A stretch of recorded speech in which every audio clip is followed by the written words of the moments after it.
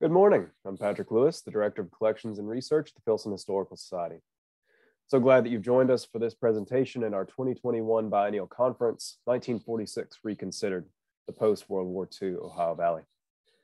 I'd like to take this opportunity to again thank our event sponsors, the CE&S Foundation, and an anonymous friend of the Filson. The work of organizing these sessions and following them up with peer-reviewed publications, further study, and public conversation would have been impossible without their support. Thank you again for joining us for this morning's presentation on Louisville's Rubbertown neighborhood. Austin C. Hall is a doctoral student at the University of Cincinnati, focusing on three areas of study: North American Nazism, public history, and rural urban development.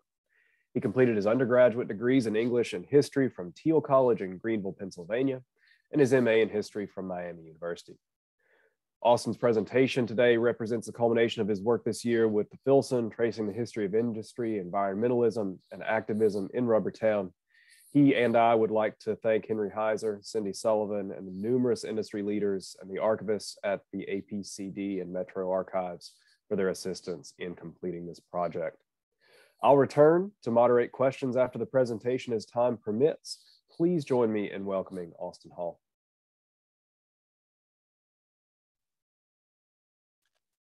Hello, everyone. I would also like to thank the Filson and every single person that helped and assisted with this project. It's been a great summer working on figuring out the history of Rubbertown. So, Patrick, if you are ready, go ahead and start sharing the slideshow. So today I'm going to be presenting a brief history of Rubbertown, the linchpin of World War II, with titans of industry, and the fight for environmental justice. Next slide, please. Rubbertown is an industrial complex on the west end of Jefferson County, bounded on the north by Algonquin Parkway, and on the east by Cane Run Road, and on the west by the Ohio River. During World War II, Rubbertown became one of the leading industrial centers of the United States. Next slide, please.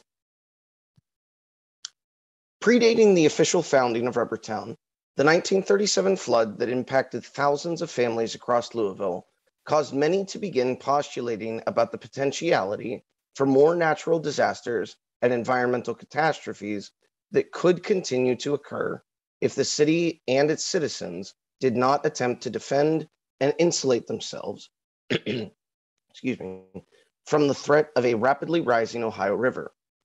The flood claimed many lives and cost many their livelihoods. Yet seemingly every 5 to 10 years, we interview those who remember the flood, but sometimes we neglect to ask those interviewees about the restoration efforts, the confluence of community organization, governmental aid, and the burgeoning infrastructure, along with the groundwork that laid, which would one day perhaps make Rubbertown the industrial epicenter of the American World War effort. Next slide, please. Through the destruction of a large portion of the city, which you can see here by the flood map, particularly the entire area which would become Rubbertown, citizens and city leaders sought to build back better so that the next flood, the next natural disaster, would not cause an equitable amount of damage. Due to the flood, nearly 70% of the city was underwater, causing over 175,000 citizens to evacuate as the floodwater crested the edge of the city. The National Weather Bureau estimated that the damage cost approximately $250 million, which is nearly $9 billion in today's money. Homes underwater and businesses destroyed, the lives of hundreds of people's lives were claimed by the water. All of these factors caused the local, state, and federal governments to pour aid into the rescue, restoration, and relief efforts. Thousands of Tennessee Valley Authority workers funded through the New Deal funneled into Louisville to aid in the Red Cross in relief, to help the citizens of Louisville build back their city, and to help in the conservation effort of building a flood wall so that catastrophic floods did not once again consume the city. All told, the city, state, and federal government pumped in over $300 million in order to rebuild the city and fund the creation of a flood wall that would stretch across the most vulnerable miles of the Ohio River in an effort to reduce the amount of damage caused by the quote-unquote Great Flood of 1937. Construction of the first flood wall commenced following the cleanup and passage of the Flood Control Act of 1938. Local leaders, along with the help of the federal government's Army Corps of Engineers, set to work in order to ensure that subsequent floods and other potential natural disasters would not affect the city the way the 37 flood did. To date, there are over 26 miles of the earthen flood wall, levees, drainage, pumping systems, and floodgates. We remember the 1937 flood not just because it was the worst natural disaster to hit Louisville in the 20th century.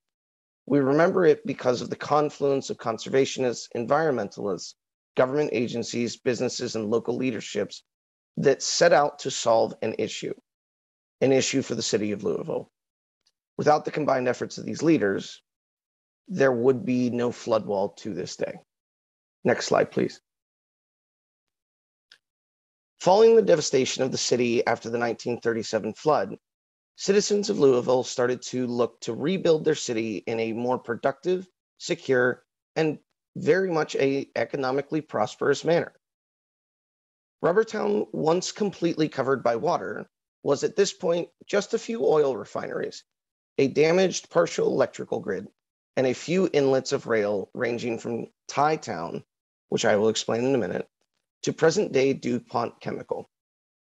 Starting at the end of World War I, a few oil developers bought up property in what would become Rubbertown. Standard Oil of Kentucky, followed by Aetna Oil, and even the Louisville refinery, erected massive refineries and dispensaries in order to expand operations and control of the American oil market. By the mid-1930s, Standard Oil of Kentucky alone produced over 500,000 barrels of refined oil each year. Next slide, please. This leads us to the Bond brothers, Oscar, George, and James, who created Thai Town. The Bond brothers decided to relocate their railroad tie creation business from Elizabethtown, Kentucky to Louisville, as they saw a massive investment opportunity in rail, which they believed would become the predominant shipping option of goods such as oil and other equipment throughout the 20th century. After moving the business to Louisville, the Bond brothers set up shop right next to the 3 oil refineries that needed shipping in order to get their product out to the American consumer. Company towns, communities where the employer or company own a place wherein the workers live, eat, and work, were somewhat common in 1920s America, and the Bond brothers decided to capitalize on this. They built barrack-like structures next to their operation, and thus Thai Town was born. The Bond brothers then sought partnerships with some of the railroads that they already went through Louisville. While Bond Brothers Inc. did sell rail ties to many of the railroad companies located in or passing through Louisville, they eventually became the major supplier for a large and powerful and influential railroad company, the Louisville and Nashville Railroad, or L&N Rail, which would become essential to the coming wartime effort during the Second World War. The Bond brothers helped to build the beginnings of a railway infrastructure vital to the founding development and production of Rubbertown in the coming years. However, there is a specific purpose for the creation of these tracks. L&N Railroad and the Bond brothers saw that the land that is Rubbertown today was ripe for development, with more and more companies coming into that area. This forethought allowed the L&N Railroad and the Bond brothers to begin mapping out the foundational aspects of Rubbertown, aspects that proved incontrovertibly valuable in the war effort, as well as bringing industry, technology, innovation, and certainly economic prosperity to the city of Louisville. Next slide, please. Even before Pearl Harbor in 1941, businesses and governmental leaders foresaw American involvement in the war due to the passage of the Lend-Lease Act in March 1941, which provided President Roosevelt with virtually unlimited power to aid the Allies while keeping the United States out of the war. Through this act, the United States supplied the Allies with weapons, protective gear, food, vehicles, and planes. A modern nation could not hope to defend itself without rubber, though. In fact, according to archival records, quote, a modern nation could not help to defend itself without rubber. The construction of a military airplane used 1/2 ton of rubber. A tank needed about 1 ton, and a battleship 75 tons. Each person in the military themselves required 32 pounds of rubber for footwear, clothing, and equipment, end quote. The hour of need for synthetic rubber production was upon the United States, and the federal government began scouring the lower 48 in an attempt to find the perfect location with the right amount of materials and a burgeoning workforce looking for jobs at the tail end of the Great Depression. Next slide, please. After Pearl Harbor and the declaration of war, not only in the Pacific, but also in the Atlantic, the federal government had an issue. They had a problem. Japan controlled 90% of the world's rubber repositories, factories, and dispensaries. Much of the rubber production in this era came from rubber trees, mainly located in the South Pacific. In fact, according to historians Albert Botts and Lillian Perlin, in October of 1941, just before the attack on Pearl Harbor, they published this article, which is titled, quote, Rubber in Our Warring World. Roughly Southeastern Asia, the Pacific Islands, accounted for 94% of the world's rubber, all of it under Japanese influence since the late 1930s. This posed a major problem, not just for the American war effort, but for the Allied collective war effort as well. With Japan allied with Mussolini's Italy and Hitler's Germany, the Allies became all but cut off from rubber after the Japanese attacked Pearl Harbor. Without a supply of rubber, there are no planes, no tanks, no boats, no iconic Jeeps, and no American war effort. While these researchers' article got much of the story correct just before the war, they did get one incredibly important detail wrong. They stated, quote, synthetics, it is doubtful that factories could be built fast enough to take care of our needs if the supply were suddenly cut off, end quote. Had they and other researchers been correct, had the Allied forces not been able to create, distribute, and utilize synthetic rubber, our stockpiles most likely would have dried up within the first year, and the Allies would have lost the war before it even began. Thankfully, they were wrong. Numerous historians, engineers, and governmental officials agree on the 4 reasons that the federal government chose to turn to Rubbertown as the synthetic rubber manufacturing and wartime developer that it came to be. The United States obviously needed rubber, particularly synthetic rubber, for the war effort. While the need for synthetic rubber grew, the United States governmental officials, in constructing the Rubbertown complex, realized that there were other issues to sort out before they thought of creating enough synthetic rubber to fund a war. Number 1, the United States needed a location far enough inland that the Germans, Italians, and Japanese could not simply bomb the factory. Number 2, the location of the synthetic rubber factories needed to be near numerous methods of transportation with infrastructure already in place. Number 3, the plants had to be in a location with a strong enough and sound enough electrical grid that could withstand the enormous amount of energy that the plants would need to draw in order to run the actual processes. Finally, number 4, the plants would need to be in a location with the natural resources like coal and limestone in order to run the process of making synthetic rubber. These 4 reasons constituted the issues that the federal government had with finding a location that would satisfy all 4 of the criteria. That turned out to be Louisville. Rubbertown eventually had all of the answers to these issues. Located right on the Ohio River, protected by a burgeoning flood wall constructed through the combined efforts of conservationists, federal, state, and local government, as well as industrial leaders, Rubbertown's location provided numerous types of transportation for synthetic rubber materials to be shipped in and out, barges could make their way up and down the Ohio River, while other materials could be shipped out through the rail system constructed by the Bond Brothers Ties and the L&N Rail Steel. Next slide, please. Much of what I have described so far showcases the beginnings of Rubbertown, the raw beginnings of the industrial capital of Louisville, certainly Kentucky, and definitely the country during World War II. Business leaders and titans of industry, such as Pierre S. DuPont, foresaw America's eventual involvement in the war and began buying up property as soon as the Lend-Lease Act was passed. While war gripped much of Europe, Asia, and North Africa in February 1941, the Board of Trade Journals, the preeminent trade journal of the late 19th and early 20th centuries, reported that the Louisville Gas and Electric, or LG&E, planned to construct a massive new electrical grid at Patty's Run in preparation for burgeoning industrial growth. Now Rubbertown would be outfitted with the electrical infrastructure necessary to operate wartime industries.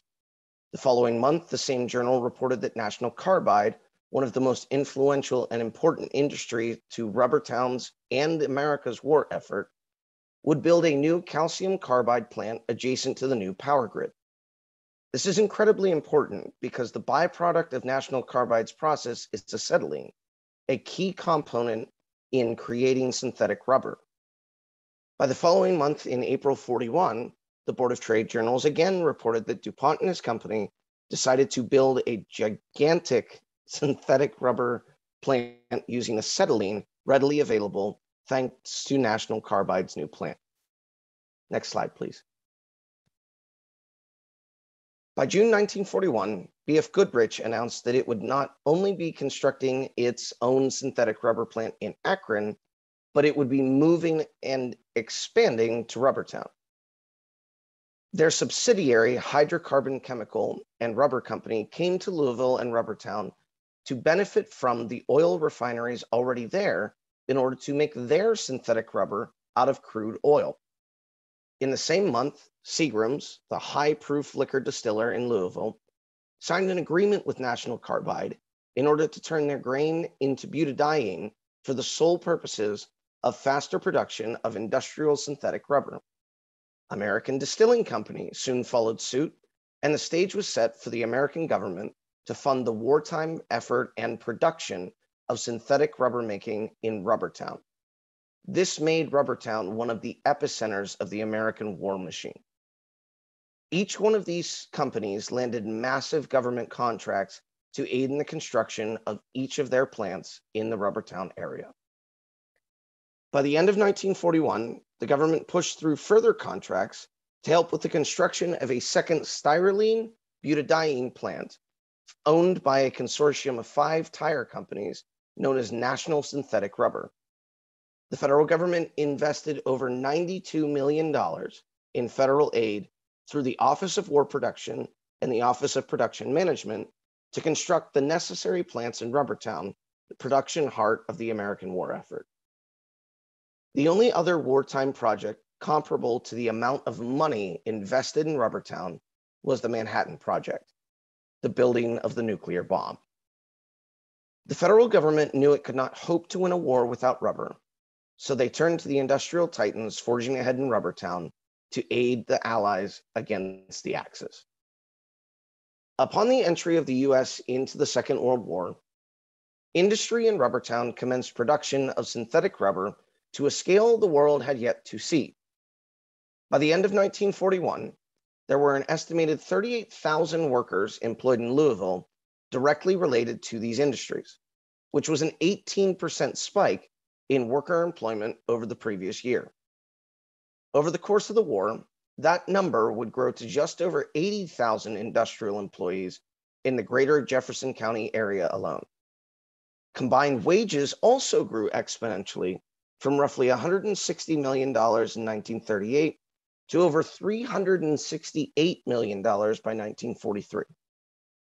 Rubbertown reached peak production in 1944, producing over 195,000 tons of synthetic rubber. By the end of the war, Rubbertown became not only America's top producer of synthetic rubber, but the world's top producer. All told, the Rubbertown complex pumped out nearly 1 million tons of synthetic rubber over the course of 4 years. The Rubbertown area, mostly farm trucks up to 1939, changed into a massive campus of rubber plants, oil refineries, and high-proof grain liquor, all in an effort to build the American war machines necessary for winning the Second World War. Having won the war, many Rubbertown employees, frankly, many Americans, wondered what was to come next. Next slide, please. Following the conclusion of the war, DuPont, B.F. Goodrich, and other companies purchased their companies back from the federal government. American Synthetic Rubber purchased the Kentucky Synthetic Rubber Plant in 1955, prompting DuPont and B.F. Goodrich to secure control of their companies in the same year. After the reacquisition of their companies, each one of the chemical companies understood that innovative processes involving synthetic rubber, along with other chemicals, could in fact make them a significant amount of money in the private market. While continuing its legacy of creating synthetic rubber for products such as tires, the American Synthetic Rubber Company expanded operations in order to create shuttle fuel for NASA missions from the beginnings of the American investment in space exploration. Zeon Chemicals also focused its efforts on the automotive industries, creating gaskets, brake pads, and automobile hoses. Finally, Lubrizol, acquired in 2002, transitioned toward fire prevention and fire extinguishing materials through the usage and manipulation of chlorinated polyvinyl chloride resins and compounds. Other companies transitioned as well. After reacquiring his company from the federal government, DuPont and his investors branched out the company into one of the most successful and recognizable companies to this day, E.I. DuPont de Nemours Company. Over the next half century, DuPont delved into everything from refrigeration, Teflon, and food processing. They also produced performance elastomers for the purpose of creating automotive belts, gloves, shoes, and even scuba suits. In the same way, Carbide Industries utilized two of their largest resources, calcium carbide and calcium hydroxide, to expand their business operations and include the production of acetylene gas used in everything from metal cutting to beauty products, soil stabilizations for road construction, and acid neutralizing reagents. Even LG&E's Patty's Run electrical plant expanded their operations in order to build 2 natural gas and fuel oil combustion turbines to meet the peak demands of the Rubbertown complex. Rubbertown saw a massive spike in companies investing in the area following the war. Many business people saw the success of the wartime production of synthetic rubber and other products related to the war effort, and they wanted in. Throughout the 60s, other chemical companies sought to move into Rubbertown and continue its quote-unquote legacy of scientific innovation following the lead of the wartime industrial titans. Next slide, please. Stauffer Chemical Company, headquartered in Connecticut, bought out Columbia Southern Chemical Company and their 265 acres of land located between Campground Road and the Ohio River in order to build an $8 million plant that would work closely with American synthetic rubber toward a new project, and claimed it would create a new, more refined synthetic rubber out of polybutadiene and polyisoprenic rubbers. Their joint effort, announced on January 1st, 1960, would eventually falter, however, due to concern over large acrid gas cloud that formed on October 26, 61, over Lake Dreamland, causing the evacuation of over 1,000 residents from the area. While Stauffer Chemical's time in Rubbertown was short-lived, it certainly made an impact, as the Lake Dreamland community never recovered from this incident, eventually selling off their collective shares in the properties.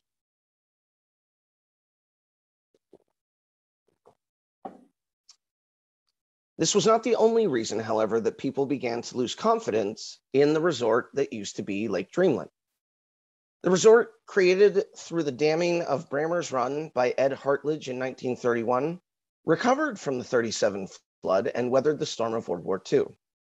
However, by the 60s, much of the rental properties fell into disrepair due to a combination of overly expensive upkeep of the lakefront properties, the lack of a modern sewage system, and publicly paved roads, along with the pollutants from the Rubbertown factories and a phenomenon known as white flight. Next slide, please. Throughout the mid-50s and 1960s, white flight, the massive exodus of white families from the inner cities to the suburbs, coupled with a governmental practice known as redlining, occurred across America, and Louisville was no exception. Redlining, a governmental practice to subvert a 1917 Louisville court case outlawing racial zoning, became the predominant housing tactic used by white populations to defy and deny affordable, decent housing, as well as manageable mortgages to the Black and migrant populations throughout Louisville. As far back as the restructuring of the city following the 37 flood, we see that the housing populations right next to the area that would become Rubbertown received a C or D grade, meaning that Rubbertown was built next to the poorest populations of people, as well as minority groups disaffected by years of redlining practices. Much of this disaffected population did not have the opportunity to move away like many of the white population did following the development of the industrial complex due to years of discriminatory practices from local, state, and federal government leadership. By the 1950s, the richer, whiter populations near Rubbertown began their exodus to the suburbs, effectively escaping the polluted areas surrounding the complex. Lake Dreamland is but one example of how pollutants from Rubbertown and the area surrounding the complex, combined with housing issues, caused problems for people in and around Rubbertown. Jumping back to the end of World War II, nearly a fourth of the homes in the city were without sewer service, and most of these areas tend to be in the C or D red line districts from the 1937 survey. Next slide, please.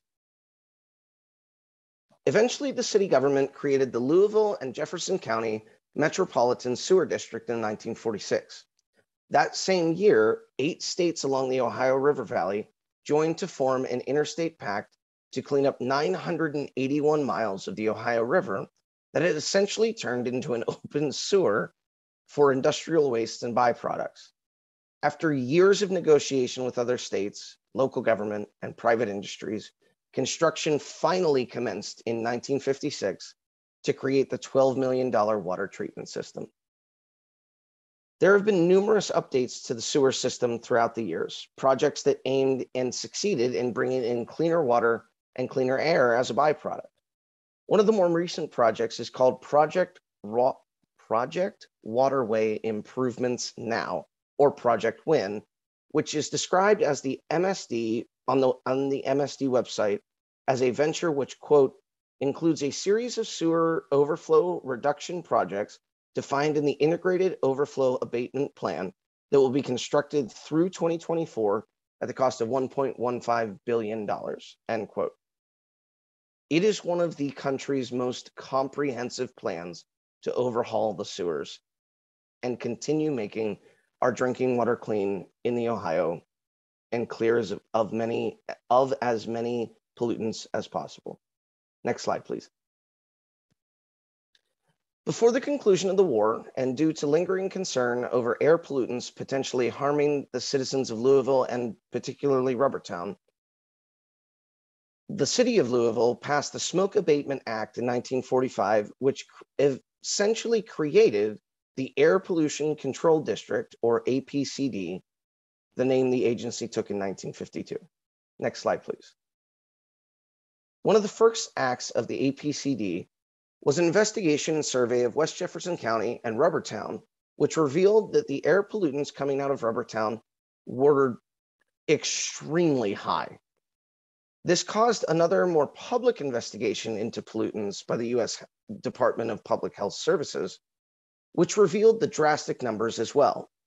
The study showed that toxins were as high as 22 million pounds per month, a staggering number compared to today's rate of less than 5 million pounds annually. While the APCD slowly began to work its way towards regulating air pollution throughout Louisville, other issues emerged, causing public outcry against the Rubbertown industrial complex. The post-war expansions of chemical companies and in and around Rubbertown brought hundreds of thousands of jobs to the area in the past 80 years since its creation. However, that's not to say that Rubbertown enjoyed a flawless accident record. Next slide, please. There have been numerous industrial accidents that have caused damage and, in some cases, took the lives of workers within the facilities. On February 25, 1963, a collapse of the carbide slag pile at National Carbide Plant, which is now the Carbide Graphite Group, caused millions of dollars in property damage and severely injured one person. Just 2 years later, multiple explosions at the DuPont plant killed 12 people and injured 37 in what is perhaps the most memorable industrial accident in Louisville's collective memory. By the end of the 60s, much of the population in Rubbertown and the surrounding area were predominantly Black and migrant populations, disaffected by the practices of redlining, white flight of the previous decade, and the air, landfill, and water pollution caused by the industrial complex. This didn't mean, though, that industrial growth in Rubbertown slowed during the 1970s.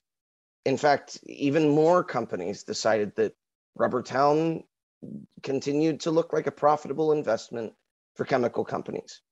1971, Borden Chemical broke ground on a new facility just south of the existing plants. They peaked at over $1.7 billion of revenue in 2004, just before being bought out by Hexion Chemical Company, which occupies the property today. Next slide, please. The 1970s, though, saw the emergence of the environmentalist movement and saw it flourish in the United States. Building on the work of conservationists before them, environmentalist lobbyist groups across the country sought to do something about industrial cities covered in smog with brown rivers and lakes due to pollution from industrial complexes like Rubbertown. While not in Louisville, the Cuyahoga River Fire of 1969 certainly opened the eyes of many across the country to the necessity of legislation regulating industrial pollution. Taking heed from the civil rights leaders of the 1960s, the environmental activists also fought for reconciliation of racist practices and policies of the previous decades, such as redlining. Across the country, as in Louisville, industrial complexes, some Americans started to understand that environmentalism and racial equality went hand in hand. With the creation of the EPA, or the Environmental Protection Agency, in 1970, the amendments of the Clean Air Act in 63, and the passage of the Clean Water Act in 72, environmental activists began to build on their newfound power throughout the country. This was no different in Rubbertown. Throughout the 70s and 80s, the APCD issued millions of dollars in fines, ranging from individuals guilty of not following the 75 Federal Motor Vehicle Control Program, attempting to lessen carbon emissions, to different companies' violations for emitting copious amounts of pollutions into the air, as well as the sewer treatment system. Other issues arose throughout these decades as well, most notably the hazardous landfills such as Lee's Lane and the American Synthetic Rubber Company's 50-acre landfill on Campground Road. While there are numerous issues with landfills throughout the Rubbertown area, Lee's Lane proved to be the landfill which saw the least amount of regulation in the 20 years before the passage of the Clean Water Act. To this day, the cleanup efforts for Lee's Lane cost numerous entities a combined $7 million, with numerous efforts from groups such as Trees Louisville to make the area green rather than the toxic wasteland it once was. By the end of the 1980s, the APCD, the EPA, and the local industrial leaders actually worked together in order to lower pollutants emitted into the air and water throughout the Rubbertown area. Next slide, please. Due to stricter regulations agreed upon by the MSD, APCD, and industry leaders, Rubbertown did not actually see another industrial calamity until 1981. At 4 in the morning on February 13th, 1981, a large and accidental chemical leak from the Railston Purina plant caused vapors to seep into the sewer system.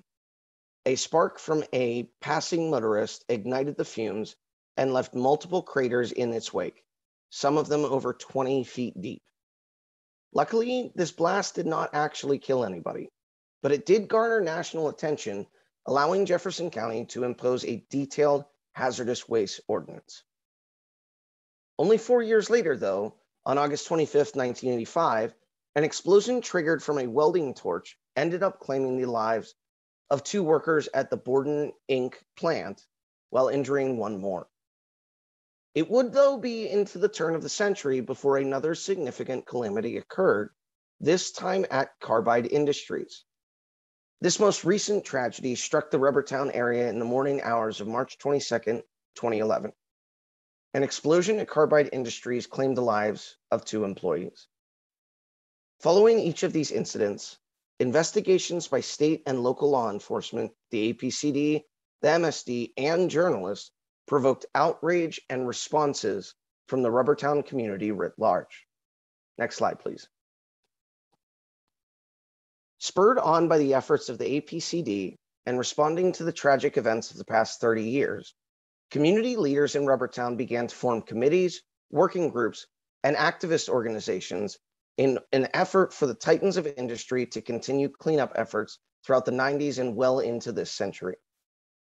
30 years ago, the Rubbertown Community Advisory Council formed with a vision that their organization would help, quote, develop a mutual trust between participating chemical companies and the surrounding community in order to improve overall well-being of the area, end quote. Agreements between industrial titans like DuPont Chemical and American Synthetic Rubber helped pave the way for this groundbreaking community activist organization.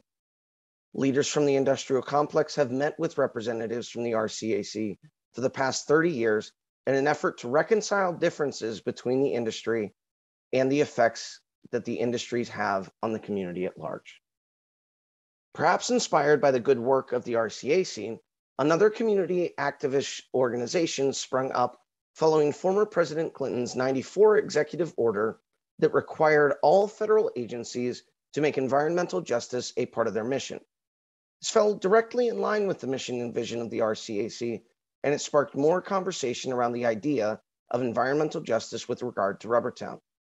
Due to this declaration, calls for environmental justice for the citizens of Rubbertown were finally heard when the Jefferson County Health Department conducted an assessment of environmental issues in Louisville. Upon seeing the '96 preliminary report, nearly 40 separate environmentally related problems, neighborhood restaurants, industrial leaders, and interest groups like the RCAC banded together to form the West Jefferson County Community Task Force. Over the existence of the organization, the combined efforts of these groups succeeded in getting the EPA to set up 13 monitors throughout the city to measure air quality, in showing the chemical companies the cancer risks that many of the pollutants which they were just letting into the air. Many changes started to happen, including a program called the Strategic Toxic Air Reduction Act, or the STAR program, which was launched in 2004. The STAR program sought to tackle not only the stricter monitoring and regulation of toxic air pollutants released by chemical companies throughout Louisville, but it also sought to be a program that could incentivize worker retention at the plants, the satisfaction of local community and disproportionately affected areas by the pollutants from those industries, and build on the environmental justice movement, gaining more and more steam since the 1980s. While initially controversial, the STAR program is an example of how industrial leadership, governmental regulation, and environmental justice can actually come together to work for a greater good.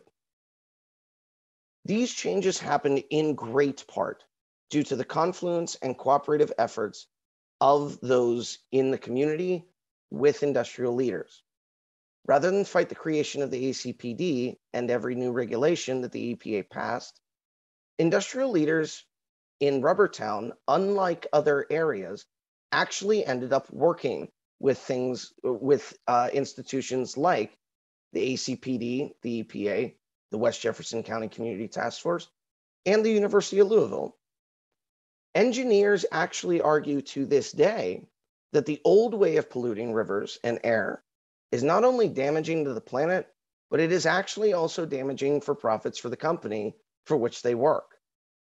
This is not at all to say that there is not a monumental task ahead of community and industrial leaders in order to rectify the mistakes of the past. They do. They have that ahead of them. But only through cooperation, innovation, and keeping in mind Clinton's initiative of environmental justice can this happen. Thank you so much for listening to my talk. I very much appreciate it. Well, thanks so much, Austin. That's really incredible and gives us an absolute ton to think about. I would invite folks to put questions in the chat. And in fact, we've already got one in here, which I will open up. It says, albeit across the Ohio River on the Indiana side, do you believe the same factors drove development of the DuPont's ammunition powder plant in Charleston? And does the existence of this facility over across the river compete with Rubbertown for an existing labor force, or have any similar environmental or social impacts in the region? That's a really great question.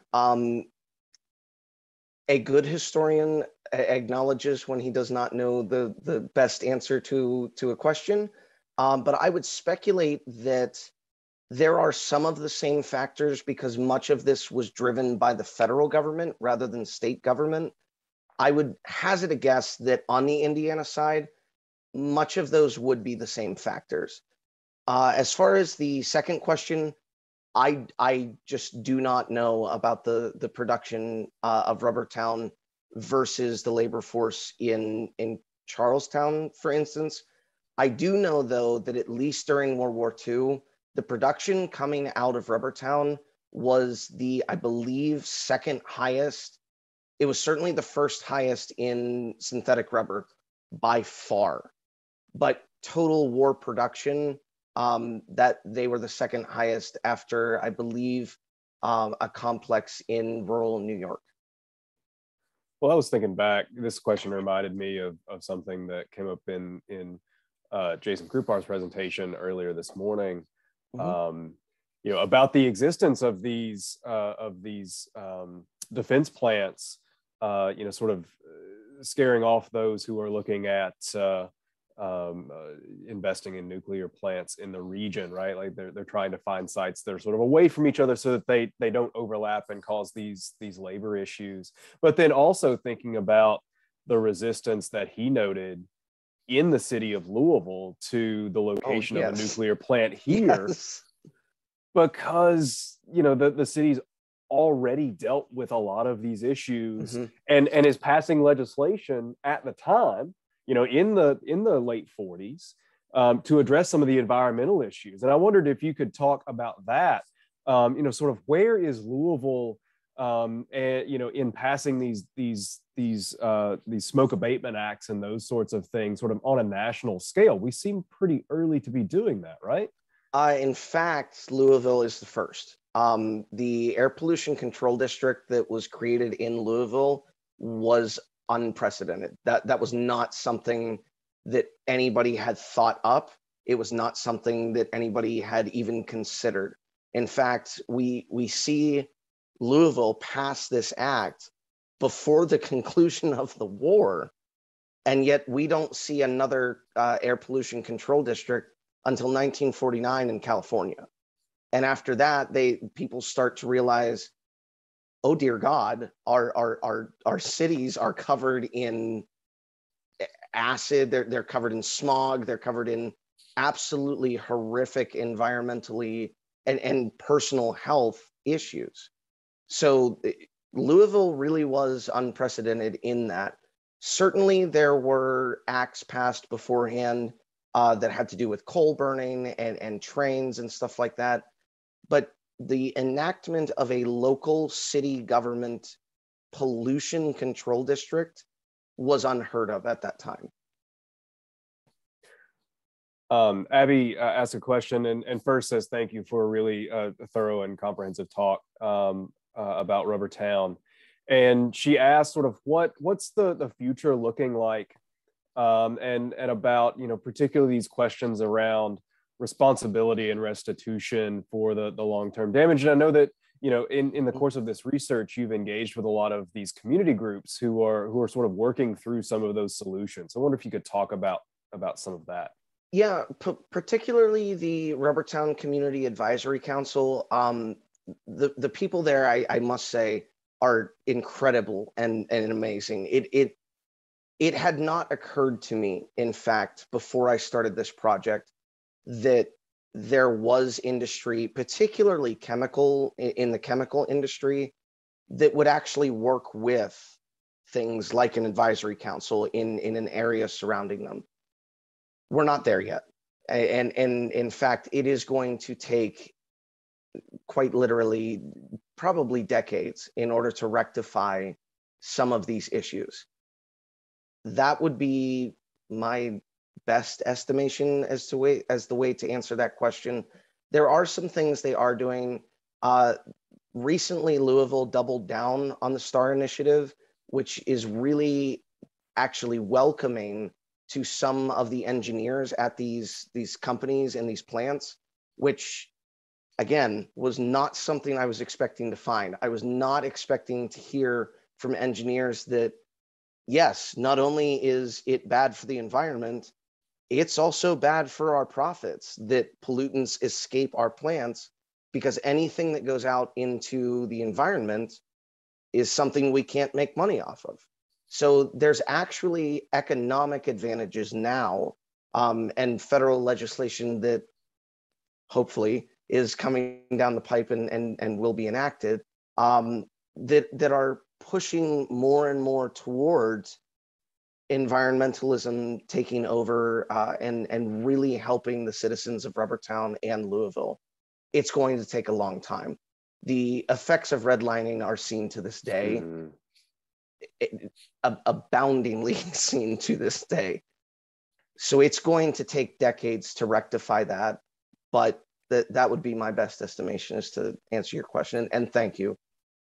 Yeah, well, and I wanted to really get into this idea of redlining and residential segregation. Mm-hmm. You know, we have this understanding in Louisville today of the West End being a shorthand for an African American neighborhood. Mm-hmm. But you know, at the time that these plants are being put in here, it is a sort of mixed race working class neighborhood. Mm-hmm. I know right after the war, my grandparents are living on 26th Street, you know, just north of Parkland, and moving south, building those suburbs and moving a little bit farther south mm-hmm. every year, as my grandfather was working on a construction crew, you know, creeping out towards PRP. You know, so that the neighborhood surrounding these plants changes significantly after the war. Yes, no, it certainly does. In fact, before the war, there was something called White Parkland and Black Parkland, which speaks for itself. But by the time that the 1950s roll around, you don't really see white working class people in and around Rubbertown. It is predominantly, I think one census survey I looked at was like 93% are disaffected, redlined African Americans, and race really did play a humongous issue in how Rubbertown was created and what it is today. So yes, certainly the effects of redlining and white flight are present and able to be seen to this day.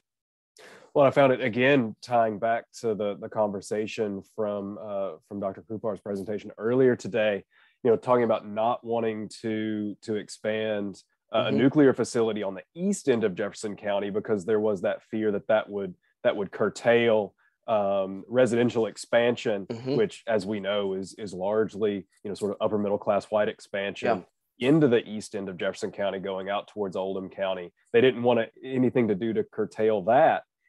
At the same time, it seems like, the sort of the industrial jobs that are available in Rubbertown sort of pulls at, like, magnetically Yes. pulls, and it's not just Rubbertown, of course. It's industrial distilling, it's Yeah. it's eventually GE, it's eventually the airport, it's right, all of that stuff that's on the south end is pulling that white working class population down into to Shively and PRP. Mm-hmm. No, it certainly is. I mean, that's exactly what happened, and it's not. I don't mean to say that it's unique to Rubbertown, because this happens in basically every city across the country. But what is particularly unique about not wanting the nuclear plant there is, it was surprising to me in conversations with Dr. Krupar, it was surprising to me that industrial titans, particularly in Rubbertown, didn't want it, because that would have been economically prosperous. But at the same time, what is forcing them to not put it there is the upper middle class white population saying, I want to breathe clean air, and we're not going to have this here. So that's it. It's certainly a humongous factor, and it's something that the Rubbertown Community Advisory Committee is working on to and through this day. Shifting gears a little bit, Julie asked a really fascinating question, wondering if you could expand a little bit on the production for the space program and NASA. You mentioned that just real briefly. Mm-hmm. So basically what was coming out of Rubbertown essentially was fuel and, this isn't the right word, essentially rockets, the actual mechanism that will fire the space shuttle into the air. Those were the two things that were really the major products coming out of Rubbertown at the time. They have since expanded into everything you could possibly think of that NASA might want, could be and is produced out of Rubbertown and other areas across the country, but particularly Rubbertown, even up to today. I was wondering, and we touched a little bit about this. I know in our conversations about this research, it's been really fascinating to sort of compare with other industrial cities in the U.S. You brought up Cleveland as an important touch point. I know you're very familiar with Pittsburgh. I wonder if you could, and we don't normally think of we think of Louisville as a southern city and not really tied into what we now call the American Rust Belt. But I wondered if you could sort of compare some of what's happening in and around Rubbertown with some of those other scenes of significant mid-century industrialization. No, certainly. In fact, although jobs in Rubbertown have waxed and waned throughout its existence, really, what we don't see in Rubbertown, which was actually surprising to me, being born and raised north of Pittsburgh, hearing about the steel industry and that going overseas and all of this kind of talk, we don't really see any companies leave. Even with the creation of the APCD, you see constant expansion in Rubbertown, which was odd to me. Like, that was not what I was expecting to find, that were more and more companies that were coming in, building off of and into Rubbertown. You don't really see that in Pittsburgh. You don't really see that in Cleveland. You'll see industries move out and industries take place. In Rubbertown, it's been almost a constant expansion ever since the war. And it does make me wonder, and I don't have data to back this up, but it does make me wonder if it is because of the specific type of industry that it was rubber, that it was chemical companies, rather than something more physical like steel, if that's why those companies never left. And they ended up cooperating much more so than industries across the country. It does make me wonder if that's why they stayed and actually worked with environmental activists, community groups, and federal and local government. Yeah, that makes a lot of sense, and that was actually leading me back to one other question that I had, and thinking about all of those products that, of course, are initially made are sort of critical to defense, right? to our national ability to fight wars, and they continue to be, right? Like those continue to be industries and products that it makes sense for the United States to want to keep production in-house and not outsource and not sort of and so I wondered if you could jump back to the wartime ownership and operation of these plants. I know in the keynote last night, Dr. Campbell was talking about, we had essentially a planned American economy that started in 1942 and centralized lots of ownership and price structuring and all of those sorts of things. And that's very much the case in Rubbertown, isn't it? Oh, it certainly is. I mean, I hope I didn't mistake this in my talk, but during the war, those companies were owned by the federal government. It wasn't like it was a government contract. The government actually took over control of those companies and set the prices, set what they were going to sell things for, set what we needed for the war. And it eventually became like other industries across the country, it became this massive amount of worker influence. There were like I said, I think there were 88,000 jobs created in the 4 years of the war, which at that time in Louisville is a humongous portion of the population. Yeah. Like that's not something you really see or expect without a wartime effort. Now, after the war, people were worried, okay, New Deal policies might still be in place, but they're waning. What's going to happen to my job? And so what ended up happening was a lot of these companies just kept expanding, although industrial mechanization eventually would take over and some of those jobs would, like I said, wax and wane. It wasn't like the steel industries of Pittsburgh that just up and left. It wasn't that the Rust Belt of Middle America was all of a sudden just gone.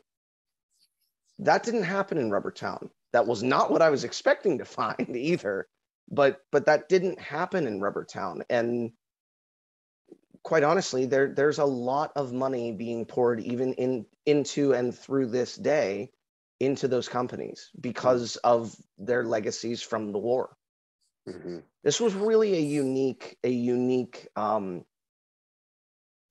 industrial portion of a city and something I did not really expect to see because it bucks the trend. Yeah, well, I mean, and some of that government ownership doesn't go away as soon as the war ends. No, some of those companies were not even bought back until 1960. Right. Wow. By 1961, essentially everyone has it's all back in private hands. But before that, I don't even think DuPont was bought back in 55. There's a good 10-year decade gap after the war that the government is still setting and regulating prices, setting and regulating the amount of workers. And, that's odd to say the least. It's odd that happened when that really didn't happen in many other cities. That's really amazing. And I was thinking back to Dr. Campbell's presentation last night, talking about coming up with the idea for his book on 1942 in the midst of the 2008 financial crisis, when options like this are on the table to save American manufacturing. The scale of the emergency in 2008, echoes some of these governmental measures that had been in place in the Depression and continue on through World War II. That's really, really fascinating. Well, and quite honestly, Rubbertown doesn't exist without the New Deal. Let's just be frank about that. Rubbertown does not exist without the New Deal and the money, and particularly the response of the government after the 37 flood. That doesn't happen unless government and industry work together. in that era in particular. Now, were they concerned about pollutants and all of that? No, quite frankly, they were not. But it doesn't exist to what it is even today, trying to rectify those things without the New Deal. Well, fantastic, Austin. Thank you so much. We are right at time, and I would love to keep going about this. Thank you so much for this really wonderful presentation. Thank you to everyone who put great questions into our chat. Join us in a half hour for Richard Bailey and his presentation on the childhood of Kentucky's 1960s countercultural authors. Thank you, Austin. This has been fantastic. Thank you all. I really appreciate it.